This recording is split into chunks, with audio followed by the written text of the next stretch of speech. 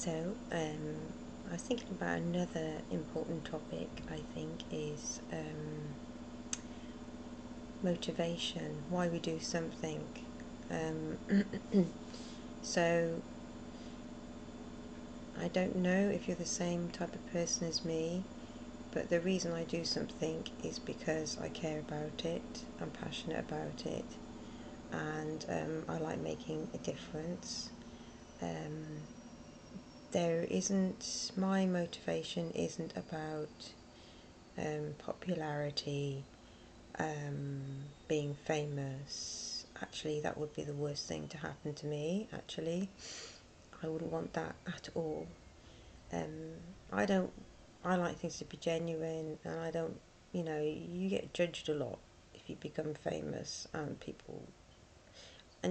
they say, oh, you got to have a certain resilience. I don't even want to have that resilience, to be honest. I just want to be me, just me. So, you know, where I kind of come from is genuine motivation, and all I want to do is, whilst it's needed, because I think it still is, and I know there's a lot of videos out there which is great and it's improving all the time, the support, but I just want to help autistics integrate into this world and not be so sad and suffer. I want to support autistics in the way we see the world, because it's been driving us bonkers, hasn't it? Well, not all of us, I suppose, but for me it has. The communication problems. So I'm just here while it's needed to support. So if there's anybody that needs that support, I'm here. And when it's not needed, I will do something else. Because I've got a million things in my head that I do and want to do. And but my main aim is a genuine one, and I just want to help people who feel lonely and lost with being autistic, because it's very isolating.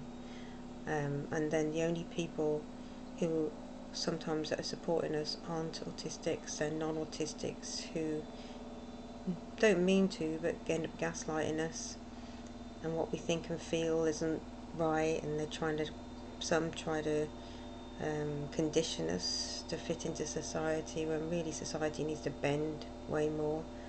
We all need to learn about each other, not one way, because this is the way it works. This is the way it works for us, this is the way it works for you. It should all be accepted, not conditioned into thinking or behaving differently, because that isn't going to happen. That's not who we are. We are what we are, and you can't really change that. I feel my autism personality very, very strongly. It's a very strong thing in me. I will never be any different than what I am, because I really like it. The directness, the honesty, and the true motivation of why I want to do things. So I don't want to ever have to be someone that manipulates to get ahead in business or something. It really doesn't interest me. All I care about is the welfare of the people around me, and emotional welfare, and just try and make my little blip of existence the world a better place. That's genuinely it.